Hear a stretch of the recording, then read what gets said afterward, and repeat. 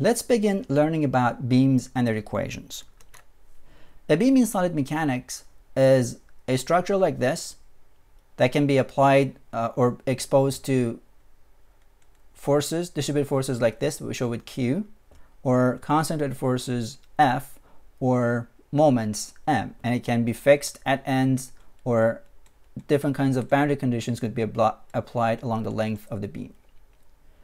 The Euler-Bernoulli beam equations that we will study are based on one fundamental idea, and that is, if we have a neutral line at the center of the beam that I've shown with this dashed green, which is always perpendicular to any cross section across the beam. I didn't draw a good line there, but the blue line is one of the cross sections, which is perpendicular to the neutral line of the beam. And as beam deforms in any way, such as this, that relationship remains unchanged. So basically, the cross sections along the beam will not change and will remain perpendicular to the neutral line of the beam regardless of the deformation of the beam. And at each end of the beam, we will have shear forces, I've shown with V, and moments, I've shown with M. There are four conventions that we take into consideration when we study beams. The first one is that the counterclockwise moments are positive. So if I take a look at the convention for showing the deformation of a beam, I immediately see that M1 is clockwise. It's going in that direction. So M1 is negative.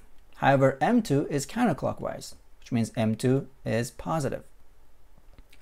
Similarly, all the rotations which are due to these moments are positive in counterclockwise direction. Next is that the forces in positive y direction are positive. So if this is my coordinate system, V1 is positive because it is in positive y direction, but V2 is negative. So I've shown in here. And finally, all the displacements are positive in the y direction or plus y direction. So if I had a D1 due to this shear force V1, it would be positive, and D2 would be negative because V2 is also negative. In order to find the relationship between the forces and displacements, which is essential to find the stiffness matrix of a beam, we take a look at an infinitesimal beam element, such as this, at length dx. And let's say we have a point 1 and a point 2 there.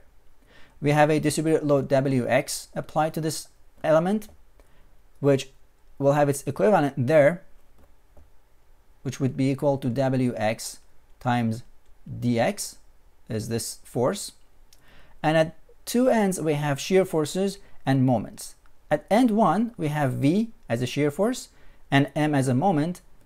And at end 2, we have V plus dV, a little extra shear force for the shear forces, and M plus dm, which is the exact moment from here, plus some extra moment.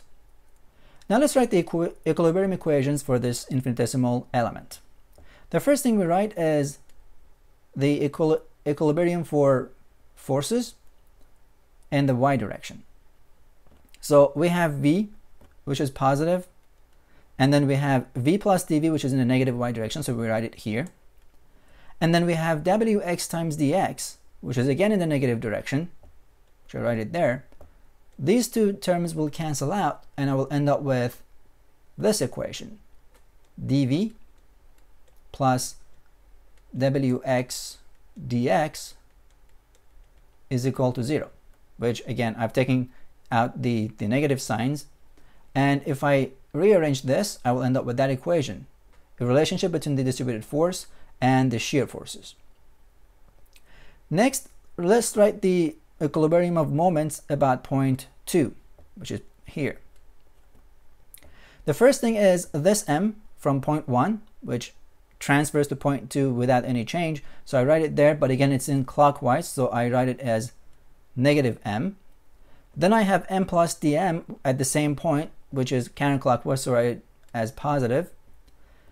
Then this V times dx applies a moment about 0.2, which would be clockwise, so I write it in negative.